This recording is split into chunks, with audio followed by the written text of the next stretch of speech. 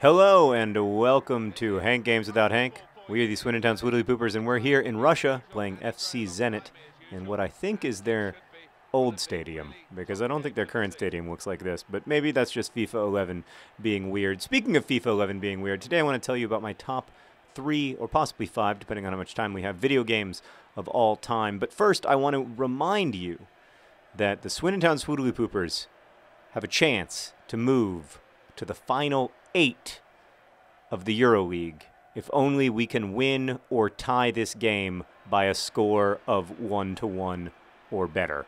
If we get an away goal we're going to win because we don't actually have to win the game. Unfortunately, we are kind of having to start our B team here because our A team is freaking tired. And my assistant coach keeps telling me that they're going to get injured if I keep playing them, and then that makes me sad to think about Ball John Green getting an injury, etc. So, my 3 favorite video games of all time. My number 1 favorite video game of all time is Super Mario Brothers. This will be impossible for most of you to understand, but Gizka Burger. Oh. Yarzgamugaberg. That was not Ricardo Bunsen-Burner's best moment. I've made better dives for a ball. Context is everything. And it's my... Oh, God. Why did I do that? Why did I do that? Why did I do that? Why did I do that? Why did I do that? Why did I do that? Why did that happen? Why did I make that terrible mistake? And why was I punished for it? What happened to second chances in this big, terrible world of ours? What you got to understand about Super Mario Brothers is that it is an incredibly fun game when you are... What? How is that my foul? I feel like they call fouls on other John Green strictly because he is good-looking and talented, and that intimidates the referee. I think that's what it's about. I think they're jealous. And why wouldn't they be? I'm jealous. He's amazing. You think that's where I wanted to pass it, really? Fitzhall gets away with a handball. Come on, you really think I wanted to pass back that way? Oh, we're getting our butts handed to us. Remember, though, if we score in this game, we are moving on, as long as we don't give up a second goal. So all we need to do is score. It shouldn't be that hard. People score goals all the time in football games. Admittedly, not the Swindon Swoodilypoopers in the last, I don't know, 6 months. But people do score. We scored on a penalty. That was fun. We have a visitor. Who's our visitor, Stan? It's Jason. Jason's here. Okay. All right. And up. Okay. No. When Super Mario Brothers came out, it was so incredibly exciting. What? What? Stone Cold Steve with a C. Austin, you hardly ever even play, and now you're injured? Oh, Smersgaberg. We've got to bring in John Green, even though he's exhausted. All right, let's do it, John Green. I might put you in the middle. No, I guess I'm going to put you here. I might put you in the middle. I'm going to put you in the middle for the first half. Then we'll switch it out if we need to. All right, so Stone Cold Steve with the C. Austin injured. We don't know for how long or how seriously, but generally when they stop the game like that, it doesn't bode terribly well. So on comes Ball John Green, our exhausted but hard-working substitute, knowing that the Swindon Swoodilypoopers must score if they are to advance in the EuroLeague. Oh, one size fits all with a terrible slide tackle. Oh, no. Oh, no. Oh, yes. So, I don't think I'll be able to explain how exciting Mario Brothers was when it first came out, but all the cheats, all the opportunities to get infinite extra lives, the castle, the dragon, the princess, it was all so brilliantly imagined that I just couldn't help but love everything about it. And the first time, I loved playing it with Hank. We were probably I was probably 9 and he was probably 6. When we got our first Nintendo, and it was just so incredibly exciting. Second favorite game, then I became a huge fan of sports games, which I have continued to be until this day. There's something really repetitive about sports games that I find, I don't know, it relaxes me, and I find it really deeply enjoyable, in this weird, profound way. And I've never been very good at sports games, but I've always just enjoyed playing them a lot. Like, I even enjoy, like, playing, you know, like NASCAR racing. I'm very open-minded about my sports games. Obviously, that was intended to be to Perry Perry, who then unnecessarily slide tackles. Oh, Schmerzgeberg. Really? How is that a pass?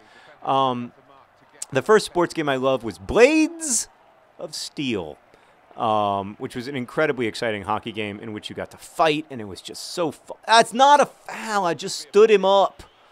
It was really, really fun, Blades of Steel. I heartily recommend it. And I played Blades of Steel for a long... Boy, other John Green is just exhausted, and I'm going to make him play a lot longer because I don't have any substitutes. I played it constantly for years and years and years and years, and then I recently got an 8-bit Nintendo for to make that video about Red Green in the Nintendo, and since then I've been playing it again because it's still incredibly fun. Ball John Green making a slow motion run. The guys are just exhausted, you know. Just look at that. He can't even stay on his feet. Speaking of not being able to stay on his feet, how about that unnecessary slide tackle? We're going to have to figure something out here because we've got to find a way to score. I'm not using the turbo button or anything like that that would, you know, cause them to be tired. They're just tired because they've been playing a lot, and I don't have any, like, substitute-type players. The Swoodilypoopers just aren't built for subs. Oh! If I only knew how to, like, do all the special moves. And then we pass it out of bounds like a boss. Oh, the sadness is overwhelming. I loved that, and I loved Tecmo Bowl when I had the Nintendo, and I also loved Double Dribble. Those were my favorite sports games. But my all-time favorite sports game is NHL '95 for the Sega. That game, is you gonna call a foul or is that halftime? It's halftime. All right.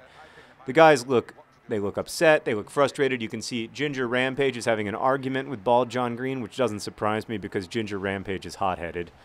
I know that it's you know, like something people say, but he's hot-headed. It's a fact. So, all right, let's take a long hard look at the squad, figure out what we need to do to score in the second half. We do have Voluptuous Pericard on the bench, but I think he's a late game substitution for me. I'm going to put other John Green in the middle, although he's exhausted.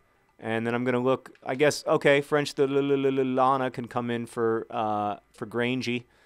We can theoretically put Lana in the middle. He's not terrible in the middle. He's better than Voluptuous Pericard, actually.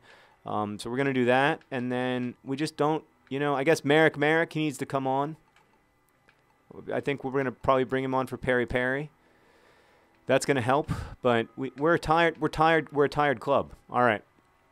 Particularly tired up front, which is where we need our speed. So we're going to do a double substitution. One size fits all. He's still anchoring the back. I mean, he knows that goal wasn't his fault. That goal was entirely manager John Green's fault. Really frustrating play for manager John Green today. Okay. Come on. All right. That hockey game in 1995, I played constantly when I was in college. And I played it throughout college, and it was incredibly fun. And I got really good at it, like far better than I will ever be at FIFA, because these days I have like a child and other things that prevent me from playing video games 2 or 3 hours a day. But back then, no such problem. Oh, other John Green, he's just exhausted. There's, you know, he's kicked. But I just need you guys to play like heroes one more time for Swindon. Not for yourselves, but for your family, for your hometown. Think of the supporters back at the county ground right now, gathered today, watching the game, watching you guys play in Russia. Think of all that you've been through to get from where you were in League One, one of the worst teams in League One, no less, to get from there to here. Think of the fact that it's a lot of the same players, Voluptuous Pericard, Stone Cold. Think of injured Stone Cold Steve with a C. Austin, all right? Think of him and how bad he wants to be on the pitch right now, you know? And just find it in your guts in this last 30 minutes to score one goal. And, oh, whew. All right, everybody stay focused. Calm down. I'm not even going to talk about video games anymore. For the last 30 minutes of this game, I'm just going to talk about what's happening in the game, and I'm going to focus. All right, right now. Here we go. Here we go. All right. Pass, pass, pass. The ball moves. Oh, just frustrating. We're just, everybody's kicked. Okay, there's Ginger Rampage with a nice tackle.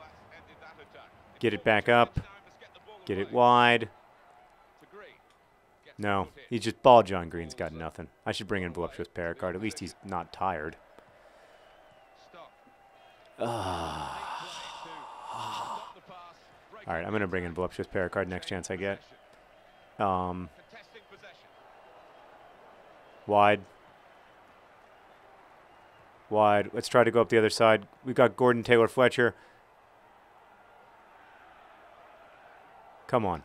You can do it. You can do it. He's just in slow motion. And turn. Back. Pass. Shoot. Burge. Should have been a goal.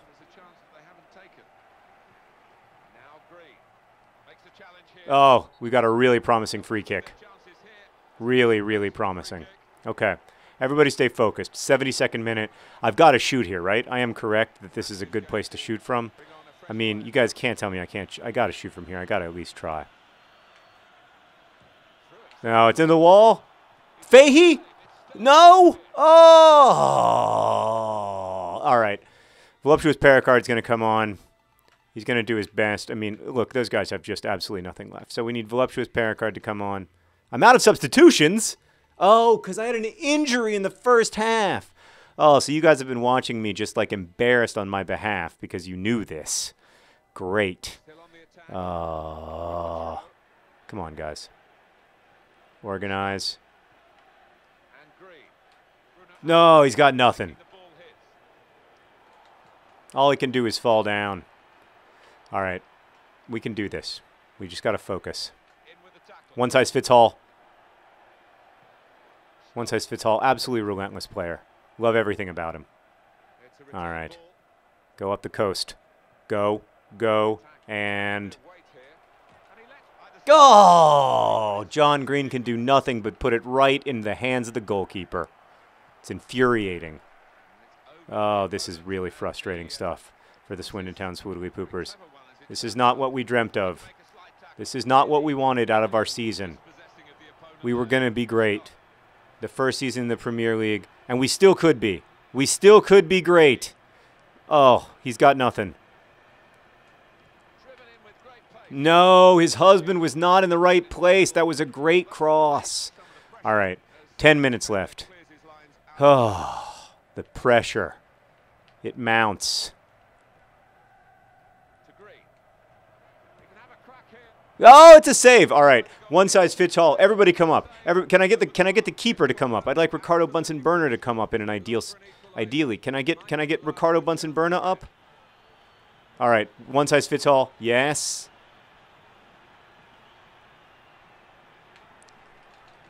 Oh, one size fits all scores! Oh my God! He's big, he's small, he's also short and tall. One size fits all. One size fits all. Yes, yes.